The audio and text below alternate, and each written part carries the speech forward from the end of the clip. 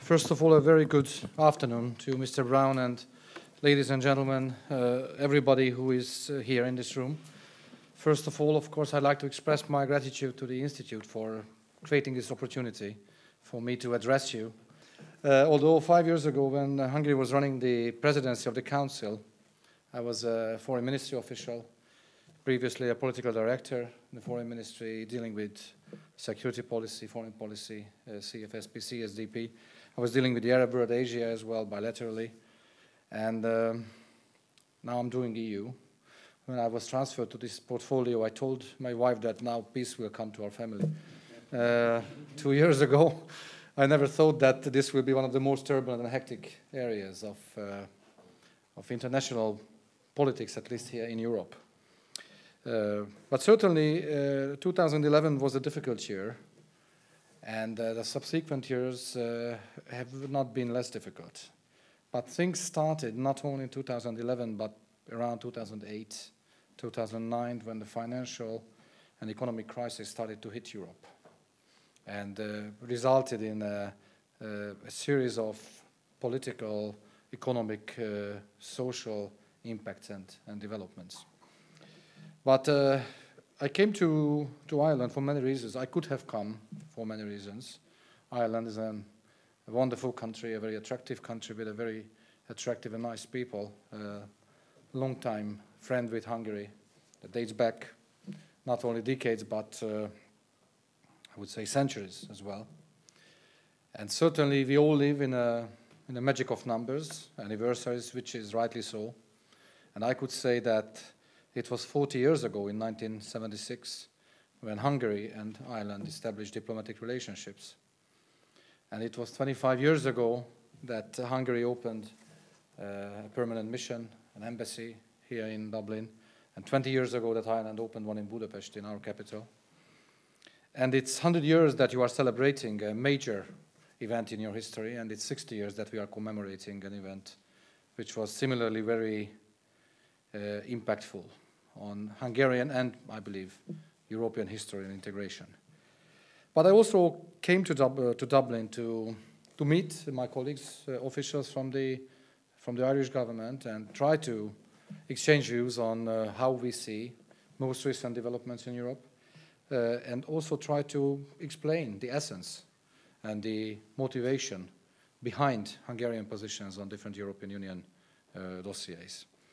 The Prime Minister of Hungary a couple of days ago issued an article in one of the German newspapers, Frankfurter Allgemeine Zeitung, FAZ, and if I may also use quotations from that, because I think this is the most legitimate source of Hungarian position that was expressed by the leader of the country.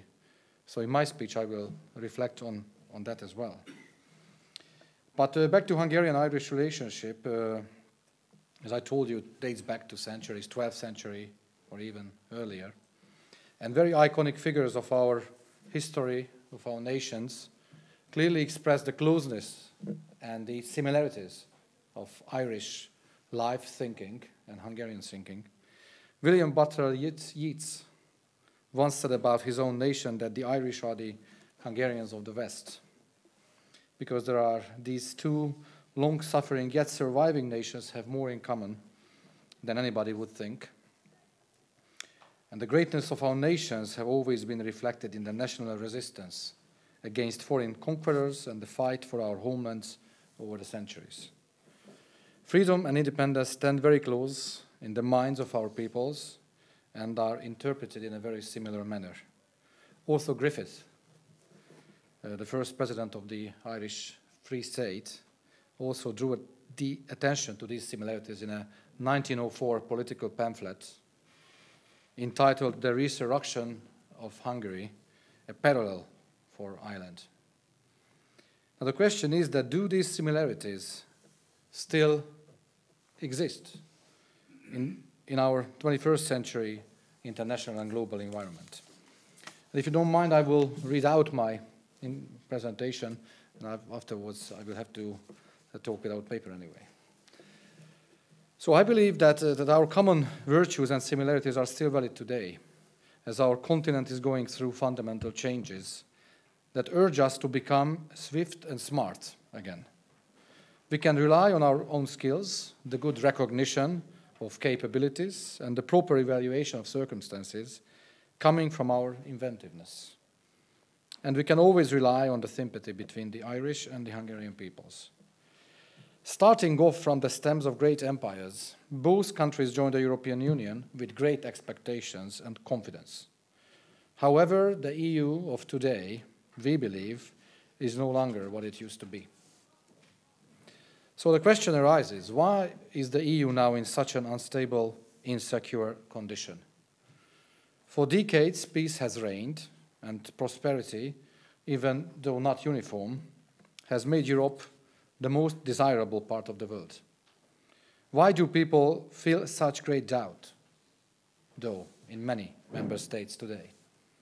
First of all, I'm convinced that we have to come to a common understanding that there are problems, and we have to come to an agreement that we have to debate it. Because debate, we believe, is not negative. On the contrary, debate is also a European value. Coming from a former communist country, let me share you with an anecdote in the former German Democratic Republic, or East Germany. When if someone even discreetly tried to talk about obvious problems, the doubter was confronted with a single stupid but apparently conclusive argument. When they told him that, "Comrade, are you opposed to peace?" We still remember that period in Hungary. So a crisis-prone EU cannot shut down debate on some fundamental issues by saying that people who doubt the great project should visit Europe's military cemeteries.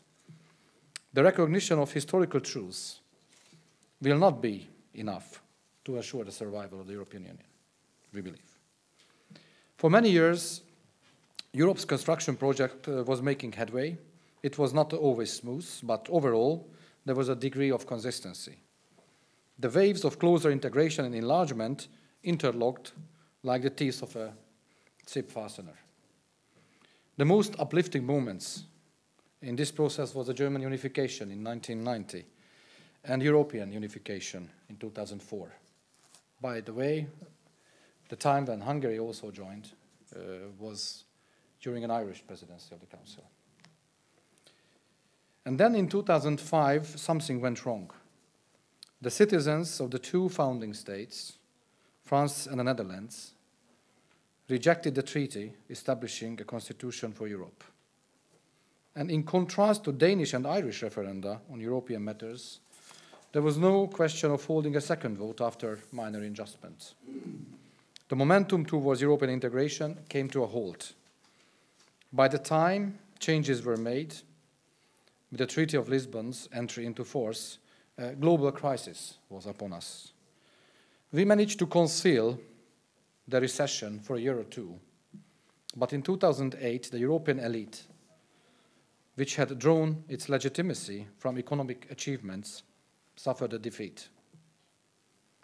The aftermath of the economic and financial crisis spelled the end of an illusion that the EU could guarantee continuing prosperity, let alone increasing prosperity for all of its citizens.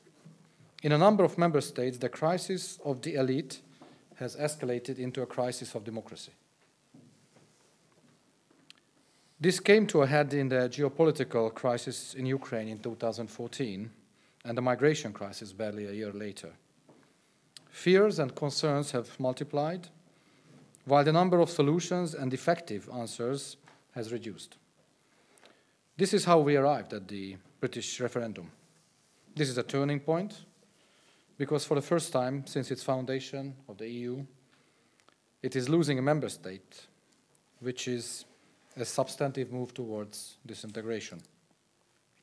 In the early hours of the 24th of June, when the last results came in from the British voting areas, it became clear that this great project had lost the support of the majority of citizens in a large member state.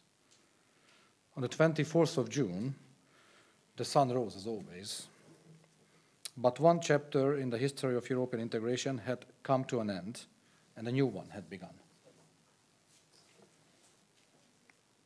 Do we have sufficient courage and honesty to understand this situation and give the soonest possible responses based on respect for great predecessors and in the interest of our citizens, our nations, our community? We obviously have to respect the decision of the British citizens and adapt to the new situation now. Concerning the process of withdrawing from the EU under Article 50 of the Treaty of the European Union, reaching a fair and appropriate agreement with the United Kingdom is more important for us than its timing. We Hungarians think that the events of the past weeks confirm that Brussels must listen to member states. The lesson to be learned from Brexit is that people perceive the proposals of European institutions as being far away from their everyday expectations. More than 17 million citizens voting against the EU shall not be disregarded, and this is the main message from which consequences must be drawn. Brexit puts Hungary and Ireland into a difficult position because we both have lost an important partner. The UK is the 8th most important commercial partner for Hungary and the first one for Ireland. Most people today believe that the United Kingdom will suffer as it withdraws from the EU. This is assured as every rebirth involves suffering. Nevertheless, we are not worried for the British people, as we are talking about Europe's oldest democracy, a nuclear military power of inescapable importance, a member of the United Nations Security Council, and the world's 5th largest economy. They will find their new place in the world faster than we might think. Instead, we should worry about ourselves. First of all, we should make clear to ourselves and our citizens that there are still 27 member states and a community with a population of 444 million people. This continues to be an entity of enormous power and potential, but can only be successful if we take the people with us into the struggle that seeks to address our challenges and crises. We need every individual, every nation, every member state. Institutions cannot act in their stead. The institutions are there to assist and coordinate the member states, but not to marginalize them. The institutions are there for the member states, not the other way around. We need a rational and decisive shift. We must put an end to the move away from the nations of Europe and the process of turning the European project into an ideology. And we must discard the false perception that we have of ourselves. The European Union as a whole and its individual member states no longer have the power and the influence they had once, years or decades ago. We have a big heart, but our opportunities are limited. This is why we must use them very well. We must recognize that the experiments which sought to create direct democratic legitimacy for the institutions of the European Union by circumventing the member states have in fact produced an opposite result. For example, the President of the Commission used to be selected through consensus between the member states. But now we have been split into a majority and a minority. And we believe that this led to a conspicuous disregard for the British people, which itself also contributed to the majority of the people in the UK becoming fed up with the European Union. The essence of Hungarian thinking is simple. The European Union is rich, but weak and vulnerable. This is the worst possible combination of qualities. At the same time, we must avoid unproductive ideological debates on whether we need more Europe or less Europe. Where we need more, there should be more. Where we need less, there should be less. Recent events have shown that an increasing number of people are beginning to have doubts about the European project and are turning against it. We must also acknowledge that there are diverging views about the challenges and proposed solutions, not only among politicians and political parties, but also among the people themselves. There are likewise diverging views regarding the options for further action. There are some people who prefer a Europe of nations, while others would even ban national flags from sports stadiums. There are some who would systematically import labor to Europe from afar, while others would like to provide jobs for the large number of young unemployed people. There are some who would take in millions of people in order to address their demographic problems, while others say that people's sense of security must be restored as soon as possible. There are some who would integrate the Western Balkan countries, while others recoil at the very mention of further enlargement. There are some who would plan the future at the expense of others, while there are many who reject excessive debt at the expense of other member states' taxpayers, and particularly at the expense of future generations. And there are European citizens behind each and every one of these views and opinions.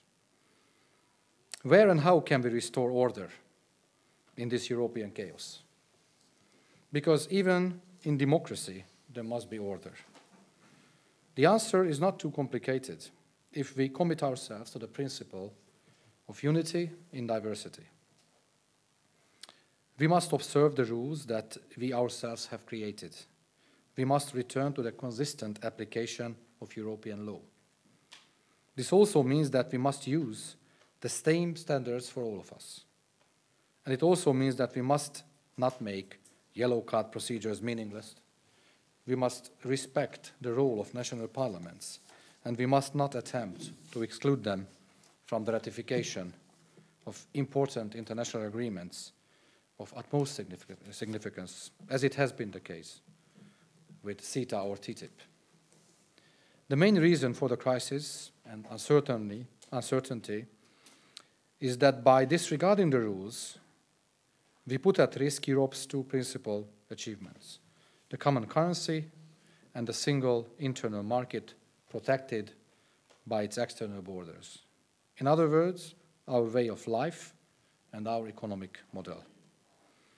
The long-term systematic violation of the Stability and Growth Pact, the Schengen Agreement, and the Dublin regulations has become standard practice, furthermore, with the tacit approval of the anointed protectors of the treaties. The concept of a political commission is in itself difficult to countenance, as a treaty clearly lays down the responsibilities and powers of this body. Our community is both one of values and of shared responsibilities. Good examples of this are our budgetary framework and the system for the protection of our external borders. In neither case does the responsibility begin in Brussels, but in the member states. And if a given member state finds itself under great pressure through no fault of its own, the community, the other member states, come to its aid. It was in this spirit that Hungary protected its external Schengen borders. 97% of the funding for which has been provided by the country itself. There is no doubt that in addition to observing the correct rules, there is a need or demand to create new ones. But this need or demand should not be approached on an ideological basis. The protection of the external borders, digitalization, or industrial policy are all areas where common sense dictates the strengthening of European cooperation. These areas include common foreign and security policy, and defense and development policy. But where there is a dispute on how to proceed, there is a single European instrument for the settlement of disputes. This is, once again, the treaty itself. The Euro and Schengen prove that flexible integration is a reality.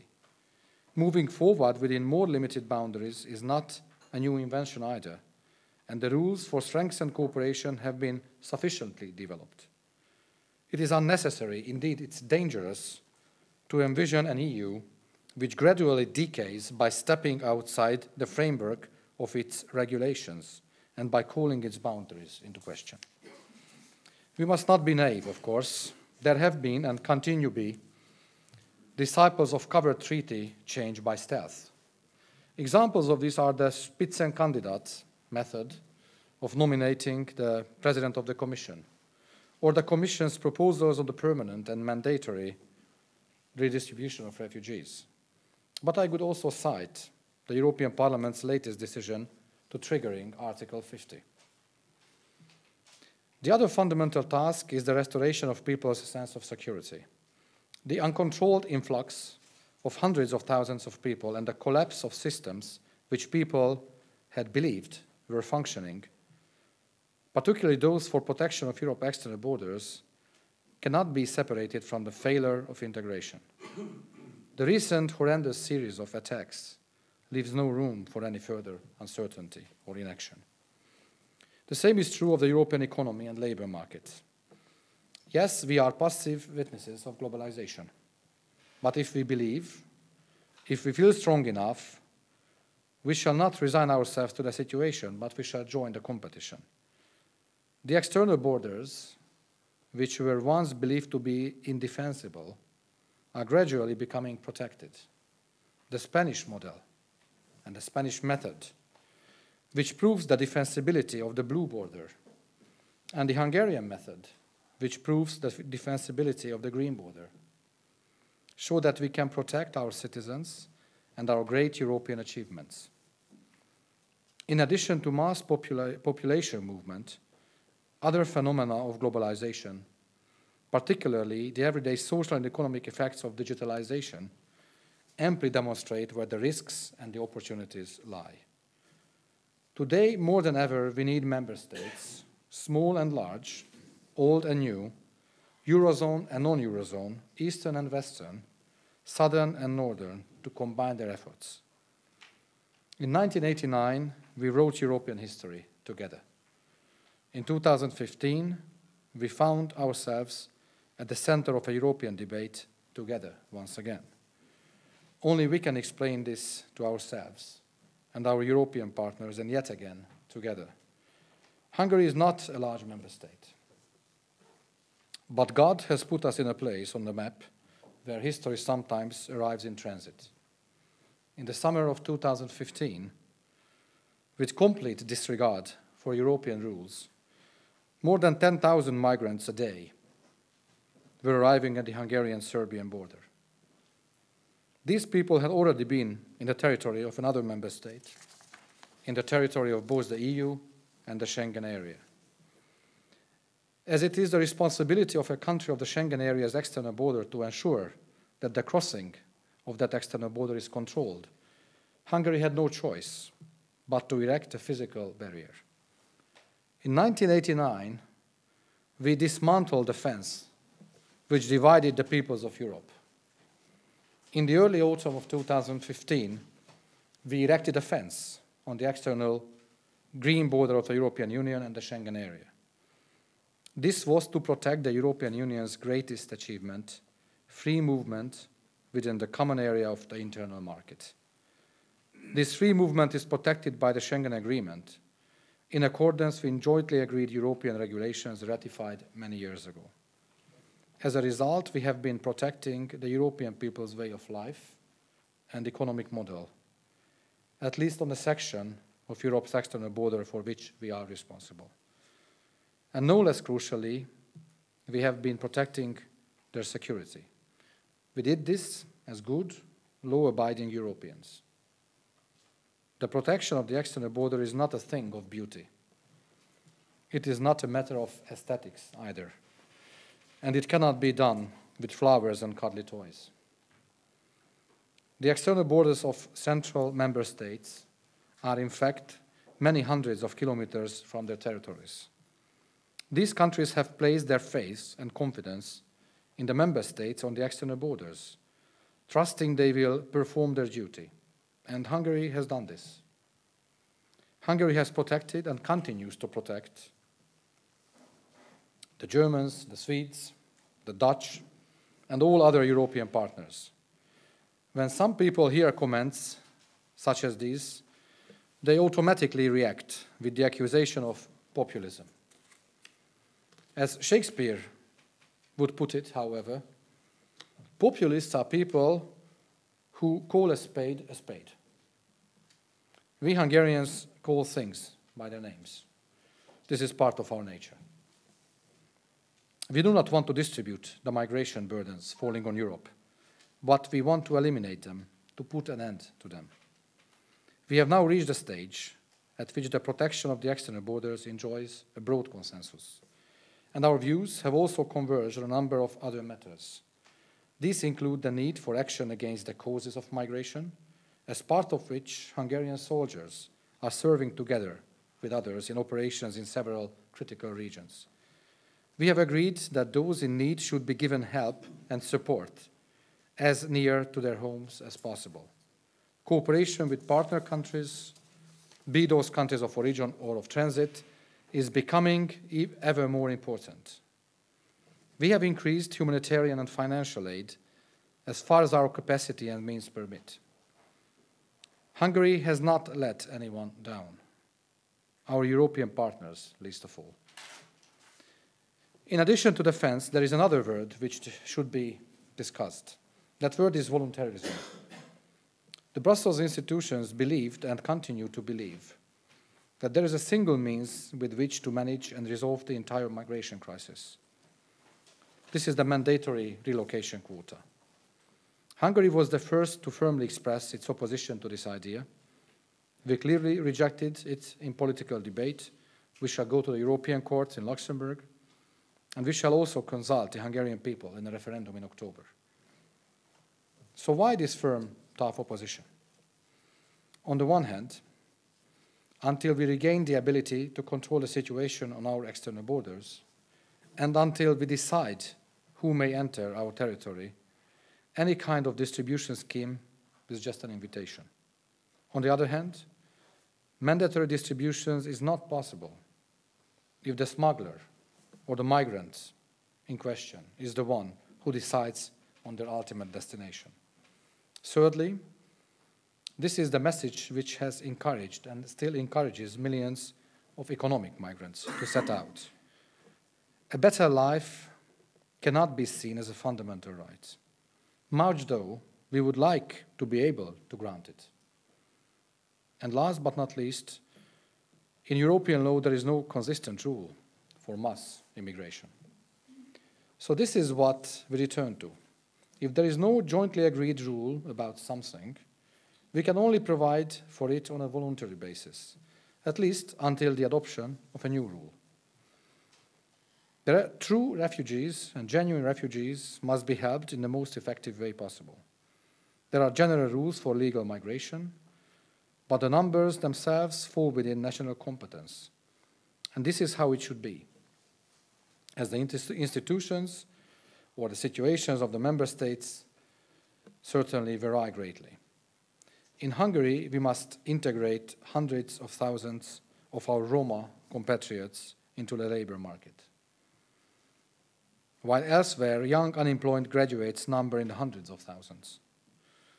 And as regards demography, the EU has no competence of any kind. We also have a demographic problem. And while there is no guarantee that our response, the strengthening of family policy, will be successful, we wish to decide ourselves within national competence how we envisage our own society, how we wish to live and who with. In Hungary, for centuries we have lived together with compatriots originating from every corner of Europe. In the Hungarian parliament there are representatives from 13 national minorities.